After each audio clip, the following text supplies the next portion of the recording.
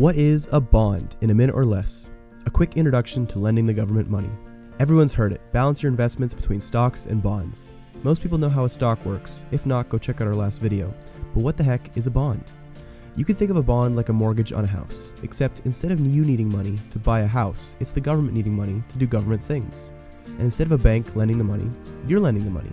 And instead of paying that debt off over 30 years, the borrower, in this case the government, will pay you a fixed coupon rate of say 5%, so $50 if the face value is $1,000, every year, and then pay back the full amount at the end. There are some additional complexities to bonds, but those are the essentials. Bonds are great if you don't want to take large amounts of risk, because it would take the entire USA crumbling to make your bonds worthless. And in that case, who cares? But because of that security, they provide much less reward than stocks and other assets. As always, thanks for watching, have a good one, and peace.